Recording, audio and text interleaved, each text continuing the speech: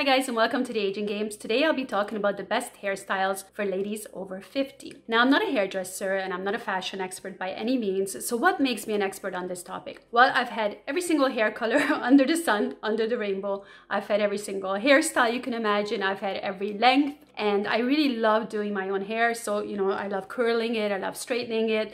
I can do my own color. I've done my own hair extensions in the past. I can pretty much do anything, and I do love doing hair. And I've also noticed throughout the years that different hairstyles, different colors will suit me better. I do have to keep making changes and adjustment as I'm getting older because different things look differently on me. So the first thing that I wanted to mention to you guys when it comes to hair that can be very, very aging for someone, especially once we're reaching the ripe age of 50 and beyond, the worst thing, one of the worst mistakes that we can make is to walk around with frizzy hair.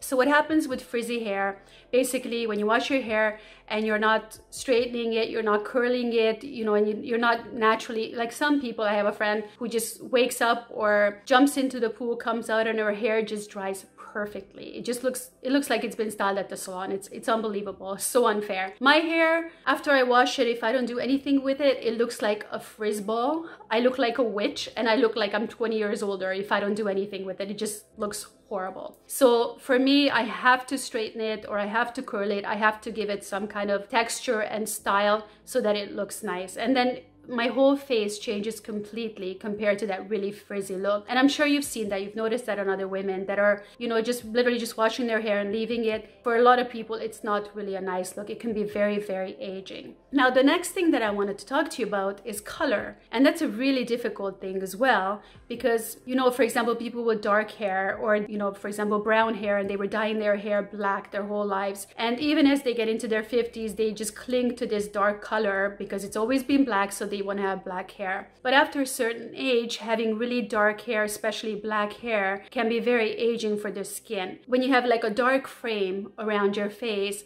it kind of brings out all the imperfections so much more, as opposed to a lighter shade, which kind of blends everything in and gives it a much softer look. My natural hair color is a dark brown. It's like a dark chestnut brown, which I haven't had in a really, really long time. I'm mostly gray. I would say probably about 90% gray, especially in the front. So like now, if I would put on a dark wig, it just makes me look horrible. It makes me look so much older. And you probably notice this also on older women that are still doing the really dark hair. And even when it's your natural hair, it can still be very, very aging. So what experts recommend is to go at least 2 to 3 shades lighter or add some soft highlights, especially around the face. That can really make a big difference. So basically you want to bring light and softness to your face. So for that reason, hair color is super important, and it's so difficult to find the right shade. Really red colors can also be aging, so you have to be careful with those. A nice soft brown with some blonde highlights can be very complimentary and can look really great on a lot of women. And then a lot of women like me, as we get older, we start going blonder and blonder and blonder, and that's definitely what happened to me. I've been blonde on and off for like the past 30 years, but I've just gradually been going much, much lighter. The problem with me, my hair grows really fast, and when I had a darker shade of blonde, you could literally see the roots. Like I had to go to get the color done every 2 weeks. Like every 2 weeks I would have at least the front done, and then every 4 weeks the whole thing. But you would really see this line, where the gray was starting to show, and then the rest of my hair was a bit darker, and it was just a real pain. And then during lockdown, when I was doing my own hair color, I just decided to go a couple of shades lighter. And since doing that, I'm so happy and so relieved. It took me a little bit of time to get used to this lighter blonde, because I think maybe with the darker blonde, my face looked a little bit better. I liked how my skin looked more. But with this, I can go 4 weeks, 5 weeks, even 6 weeks without doing my roots, because it just blends so much better with my hair.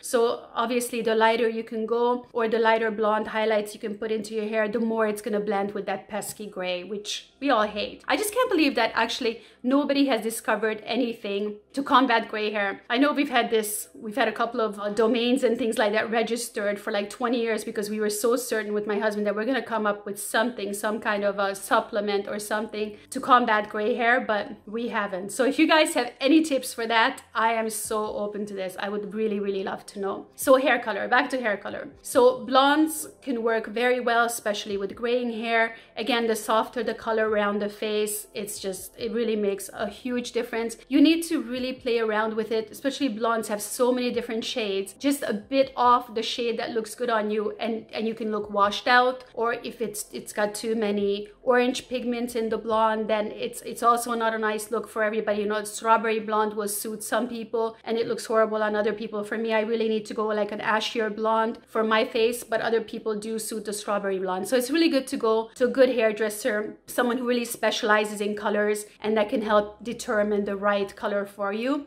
If you're coloring your hair at home, you know, keep in mind that the color on those boxes is so deceiving. It's never actually the color that your hair is going to turn out. So many different factors influence the color that you're going to get. So especially if you're making a big change, a big color change, it's really good to go to a color specialist who's going to work with you and get just the right shade for you. And you really want to get something that's not high maintenance, not like how I used to have where I had to do the color every 2 weeks. You know, you want to be able to comfortably go 4 weeks and not having to, you know, hide your roots and cover your roots. And while we're talking about roots, actually, I wanted to tell you guys, like, I wear my hair straight quite a bit as well, but as the roots start showing and my hair starts growing, what I find that if I do curls, I can do curls like what I have now, or even smaller curls. And the curls are really great for hiding light roots, the gray roots, because, you know, it lifts everything here, so you don't see it as much as, you know, when you just have the part and then everything's straight. Especially if you have the part in the middle, you know, then it's even more visible. You can see the roots much more. So you can play around with the part, split it on the side, make a messy part that is not so straight. There are all these different ways to hide it. And you can also use, there's all these different cover-ups that you can use for your roots. I've found some have worked better than others, but that's also something that can get you going for another week or two between colors. So those things are really important. Now, as far as haircuts and hair length, now, I'm sure you've heard this before, that after a certain age, you're not supposed to wear your hair long because it's very aging, it doesn't look good, and then from the back, you look like you're a high school girl, and then from the front, like you should be in a museum. There was some kind of saying like that. I don't really agree with this. I mean, I wouldn't want to have my, you know, hair down to my waist. I think that would be a little bit extreme. I think that looks much better on young girls than it would for a woman my age. But, you know, I do like I like the bobs, I like the chin length, I like the shoulder length, which is very fashionable right now. I've had like very short hair as well after I had my son 24 years ago. I did like it at the time, but it's just really not me. I know it really suits some people so much, especially if you have really nice, soft, petite facial features, then short hair can be amazing and super easy to maintain. But for me, I like playing with it. I like having ponytails and I love buns and, you know, playing around with it. So I really need to have longer hair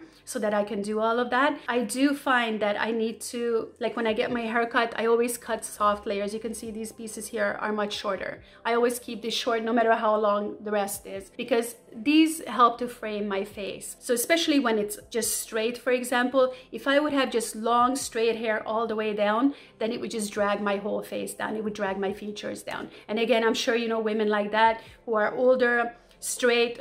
Think of Demi Moore, for example. You know, she just has that straight, dark, long hair, and I don't think it's very flattering for her features. She's got a very beautiful face, but it just doesn't bring out the best in her face. So I think you can do so much with like soft layers, soft highlights, and, you know, having a really nice cut. I think especially once you get into your 50s, the quality of your hair is so important. My philosophy is that I would never sacrifice length for quality. So I would rather have shorter hair, but have really good quality hair. I want it to be healthy. I don't want the ends to be split. I don't want it to look dry and in a terrible state, you know, especially because it's blonde, it can look frazzled. It's not a nice look at all. So if my hair is not in a good state, then I would rather cut it shorter and have it healthy looking. And especially over 50, ladies, it's so important to have healthy looking hair because it just gives your whole face and your body and everything a healthy, youthful look. So, you know, keep going for those cuts, put nice layers to frame, you know, don't just follow the latest in hairstyles and whatever the latest fashion is,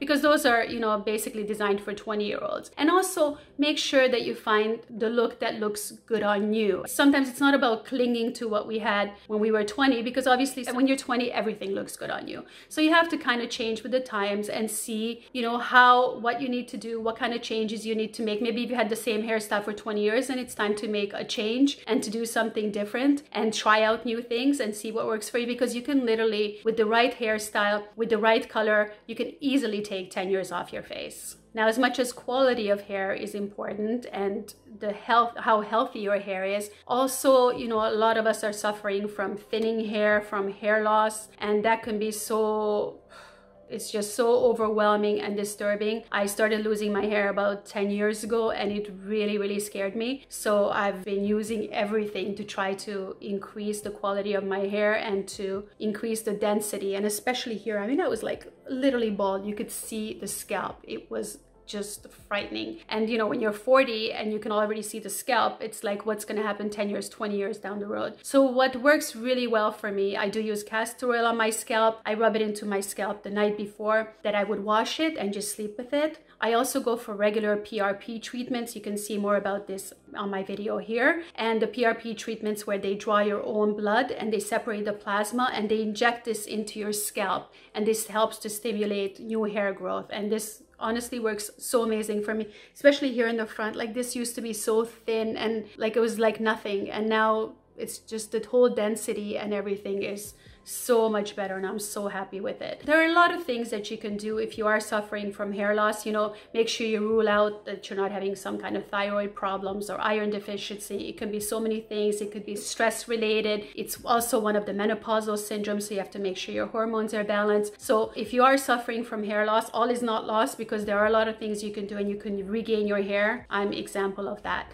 So just back to, can you have long hair in the second half of your life, you know, after middle age or after a certain age? You certainly can. I mean, it's up to you, and it's whatever makes you feel good, whatever makes you feel sexy. There's so many beautiful older women that are sporting just gorgeous, beautiful hair. But again, it just goes back to keeping it healthy, keeping it cut regularly, keeping it colored regularly, finding a color that is suitable for your face. If you want to have it all long, keep some nice soft layers around your face. That will make a really big difference. Find a good hairdresser, find a good stylist, find a good color specialist that's going to find you the perfect color. And honestly, guys, with the hair, you can just change your whole outlook on life. For me, when I wake up and my hair looks amazing, it's like, I'm going to have a fantastic day. And then, you know, some of those days when you wake up and the hair is just like, what do you do with this? And it's just a bad way to start the day. So ladies, take good care of your beautiful hair, and I hope you found these tips helpful. Again, I'm not an expert. I'm just sharing my own experience with you. If you have any other tips to add or anything to this, I would really love to hear it.